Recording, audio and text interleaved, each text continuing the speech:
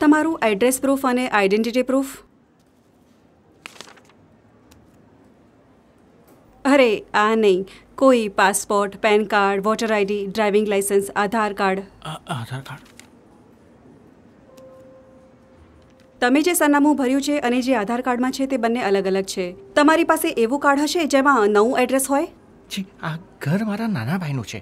હમણાં થોડા દિવસો પહેલાં જ અમે અહીંયા આવ્યા છીએ મારા દીકરાની સ્કૂલ માટે.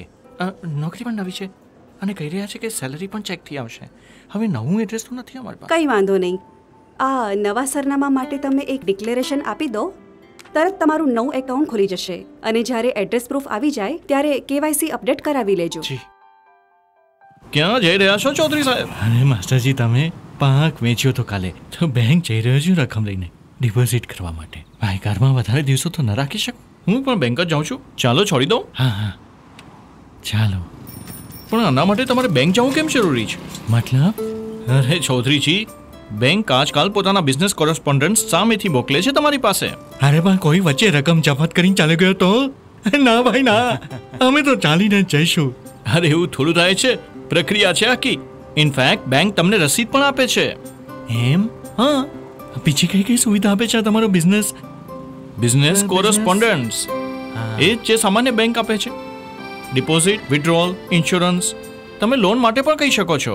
અને ક્યારેય ઇન્વેસ્ટમેન્ટ કરવાનું મન થાય તો આ લોકો તમને પૂરી સહાય કરશે. અચ્છા.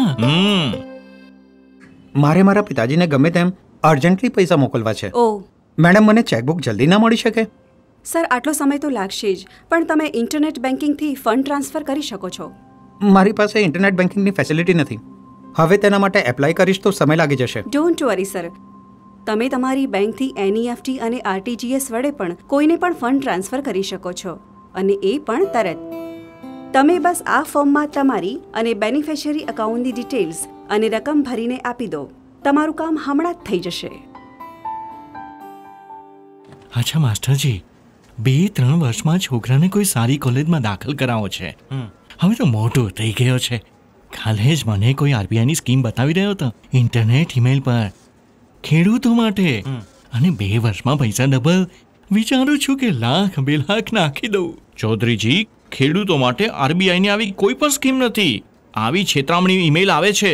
સાવધાન રહો. સમજ્યા વિચાર્યા વગર રોકાણ ન કરશો. અને હા, જો ક્યાંય રોકાણ કરવું જ છે તો આરબીઆઈ કે સેબી દ્વારા રજિસ્ટર્ડ સંસ્થાઓના માધ્યમથી જ કરો. અચ્છા,